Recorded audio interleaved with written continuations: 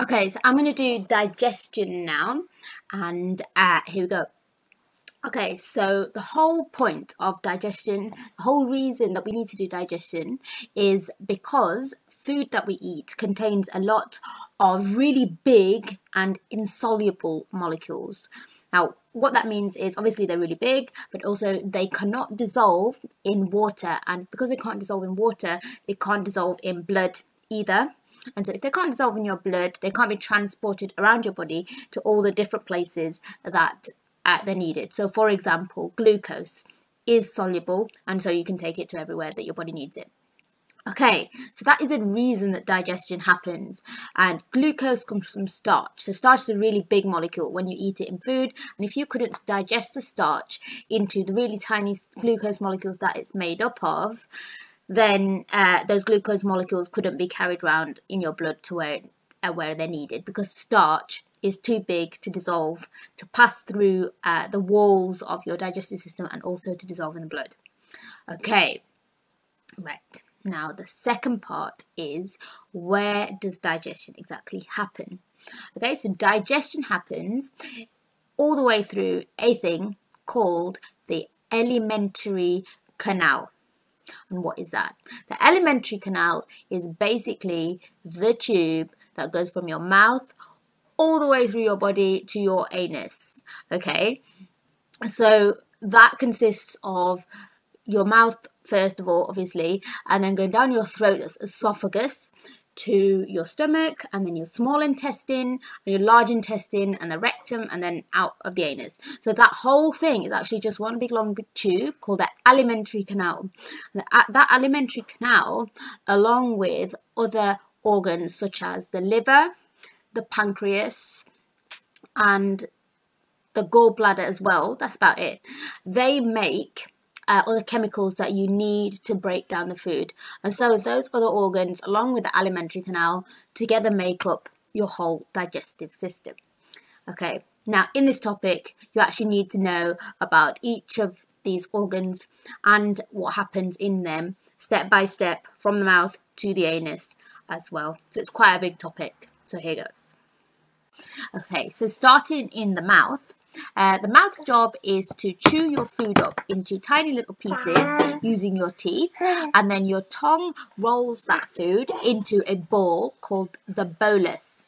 Okay, and the bolus, it then gets coated in saliva, and the point of that is that it makes it easy to swallow down your esophagus, and the saliva also contains an enzyme which starts to help digest the starch. Okay, so that's what happens in your mouth.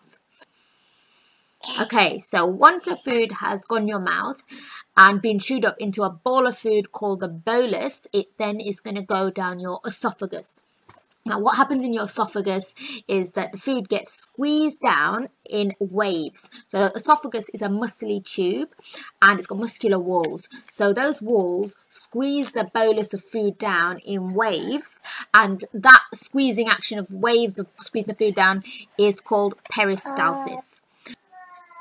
Okay, so after the food has gone down your esophagus by peristalsis and the muscles squeezing it down, it goes into your stomach, as you know, and the stomach is just a muscly bag, basically, and what it does is it churns your food up, as you know still probably, along with acid and some enzymes, and the enzymes in there are usually the ones needed to digest proteins. And the reason it's acidic is because the proteins work best, no, not the proteins, sorry, I mean the protein digesting enzymes work best in acidic conditions. Okay, so the stomach, along with these enzymes and acidic juices, churns up your food with its muscly walls, and by peristalsis, which is again that squeezing actions by your digestive system muscles to make a smooth paste.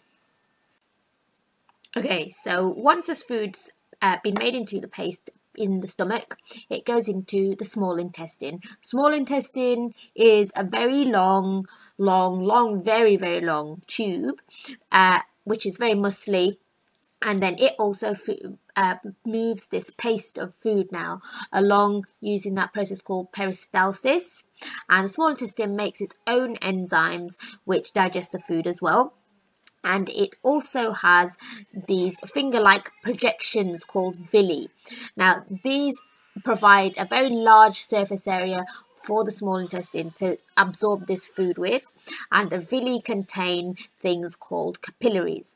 And I did this in the blood topic, not the blood topic, the blood vessel circulatory system topic.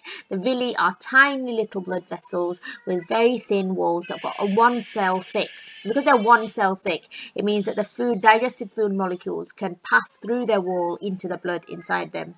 Okay, so the digested food goes from inside the small intestine through the small intestine wall of the villi, that finger-like projections in the wall, and into the blood in the capillaries in those villis. Okay, and that's it for the small intestine. Okay, so the next organ that you need to know that's next to the small intestine is called the pancreas. It's about this big and it sits here in your gut, around about next to your small intestine, and its job is just to make enzymes, and all you need to know is that it makes these enzymes and puts them into the first part of the small intestine. Okay, so once the food's been through the small intestine, it goes into the large intestine, which is the one that goes around the outside of the small intestine in the pictures. And the large intestine is a really wide and thin-walled tube, and the food that goes in there is the food that's not been digested and reabsorbed in the small intestine, so what's left over. And what happens in the large intestine is that all the water diffuses back into the blood through the thin walls of the large intestine, and this leaves behind the solid feces that's not got any more water in it. If that didn't happen, your feces would be like diarrhea and you'd lose too much water and you'd get dehydrated. Okay, so the job of the large intestine is for the water to get reabsorbed into your blood. Okay, so finally, after it's been in the large intestine, the feces goes to your anus and it passes out of your body, as you know. Okay, and after that, the last organs that you need to know about are the liver and the gallbladder. Now, so once the food has been absorbed into your body in the small intestine, it's then taken to the liver to be processed. Now, some of the molecules are broken down into even smaller molecules, and some of them are built up into even bigger molecules, such as proteins or whatever the liver wants to make. And the liver also makes a substance called bile, and this goes into the small intestine along with enzymes from the pancreas, and it helps fats to be digested.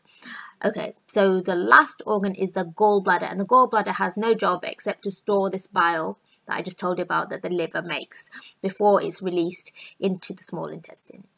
Okay, so now that is all you need to know about the digestive system, apart from how the individual molecules of food are actually digested, and that is the next topic. So I'll do that in the next video. Okay,